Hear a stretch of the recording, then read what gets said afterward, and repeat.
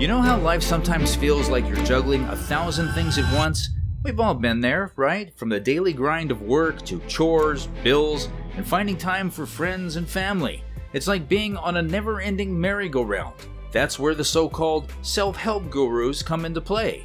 They promise to have all the answers with their quick fixes and life hacks. And yeah, it might sound helpful or at least harmless. Following their advice might be sending you on a one-way ticket to Brokesville. There are 4 reasons why working harder might be making you poorer, not richer. Let's start with the first reason why the work your tail off philosophy might be leading you down a one-way street to Brokesville. It's as simple as this. It just doesn't work. Productivity brands and influencers have a teeny tiny problem. The need to keep churning out content and advice that keeps you hooked. But here's the kicker. Personal finance should be, well, boring and simple. Yep, you heard it right. All you really need to know about personal finance can fit on a Post-it note. Save money, avoid nasty high-interest debt, make the most of your income, and invest wisely for the long haul. It's that simple, but it's not exactly content gold for those influencers. So what do? They end up dishing out uninformed predictions or sharing those rags to riches stories that are often more about luck than solid financial planning. And guess what? We've heard enough of that jazz. Now, let's talk about productivity influencers. These folks have the opposite problem. There's just too much talk about that. Without knowing your exact situation, they can't dish out the perfect advice, and you know what uninformed advice is. A report by Psychology Today spilled the beans, revealing that this obsession with toxic productivity is a leading cause of anxiety and depression. Yeah, you heard me right. That relentless focus on being a productive ninja can mess you up big time. The Harvard Business Review, that fancy academic bunch, did a deep dive into employees who got the boot for their not-so-great workplace behavior. And guess what they found? How on earth could high performers get the boot? Well, they had a little problem. Their strong belief in their own abilities, their stubborn routines, and sky-high expectations for everyone around them. Turns out, all these superpowers were making them terrible team players and lousy at delivering good results for their companies. Researchers discovered that a worker who's super laser-focused on their own productivity might save a company about $533 through increased output. Not bad, right? Avoiding these toxic high performers, those who collaborate more easily with coworkers and clients and are open to changes in the organization can net the company an estimated $2,489. Ever thought that focusing way too much on productivity could actually make you less productive? You see, when you're obsessed with hyper-optimizing every single task in your life, you end up spending more time and effort than you really need to. First, let's talk about something weird. The number of hours Americans work has actually gone down over the years. Yep, you heard that right. But at the same time, people are complaining about having less free time. How is that possible, you ask? Blame it on technology. Sure, it's made our work a bit easier, but it's also made it easier to be, well, at work. A survey found that nearly half of American workers spend their personal time working remotely. So it's like your office follows you home. Ever feel like your boss has you on speed dial even during your off hours? Yeah, it's happening to a lot of us. Employers are demanding more unpaid overtime from non-hourly workers, and these requests often pop up at the most bizarre times, gobbling up your precious free time, so your moments of real quality downtime are as rare as a unicorn sighting. Psychologist Adam Alter hit the nail on the head when he said, if you carry around a phone that your boss or team can message or call you on at any time, you probably haven't had real free time for years.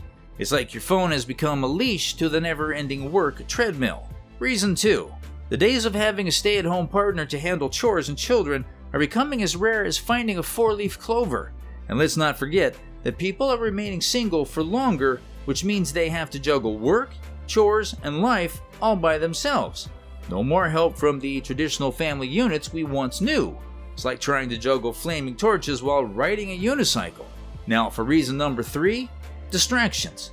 When was the last time you felt bored? It's probably been a while, right? That's because our pockets are packed with phones that offer games and messages and apps designed to give us a quick dopamine hit and keep us glued to the screen.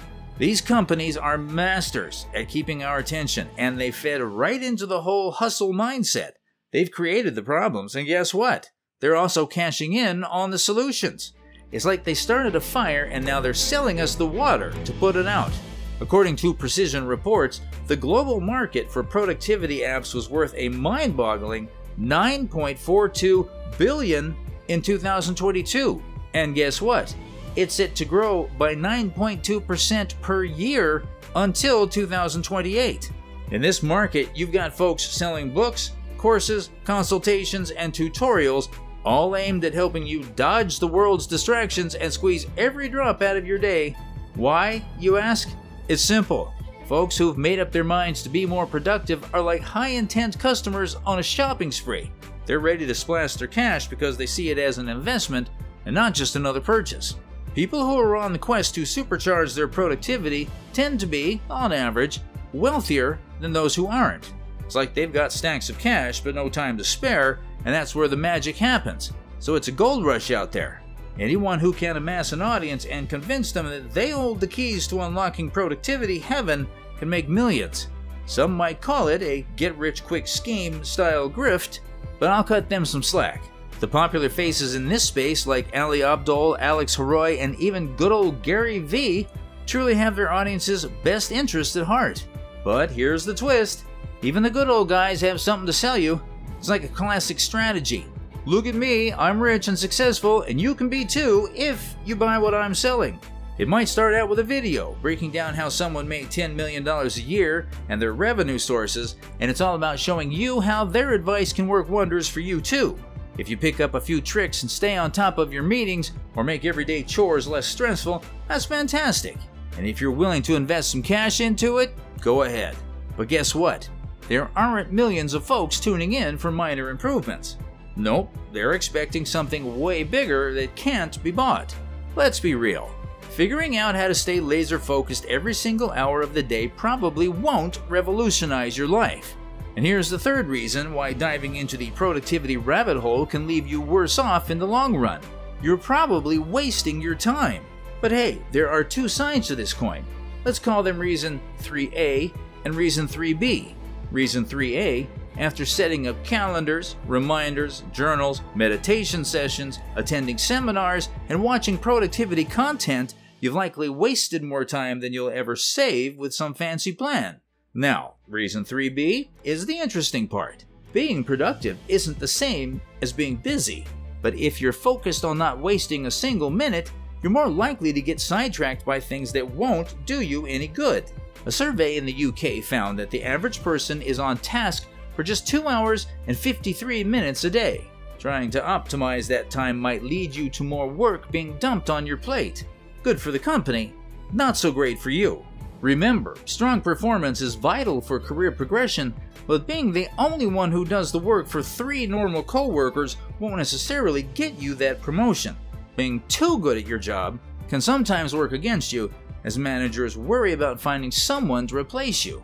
And business owners, listen up. While it might seem like doing it all is the way to go, the productivity mindset that some gurus preach won't make your business sustainable or scalable. The productivity cult is a little split on this. Some say you should work 100-hour weeks until you're a billionaire and then maybe take a day off. Others argue that if you're getting paid based on how many hours you work, you're not properly delegating, and that's not a good look. The truth? There's no one-size-fits-all solution. So here's the bottom line. It's perfectly okay not to be a productivity wizard. Comparing yourself to online superstars who are either incredibly lucky or make a living talking about how organized they are isn't going to do you any favors. It's like comparing apples to oranges. Don't forget to hit that like and subscribe button to watch such eye-opening content. And until next time, see you all